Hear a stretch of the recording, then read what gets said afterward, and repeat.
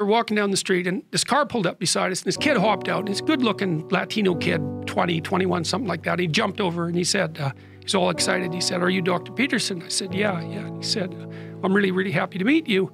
I've been watching your lectures for like a year and a half and I've been trying to put my life together and it's really working. I'm really doing way better. I really wanted to thank you." And so it's lovely, when you're walking down a kind of rough area and somebody pulls up beside you and they jump out of the car to tell you how much better their life is. That's a pretty good morning. And so, but then that isn't all that happened.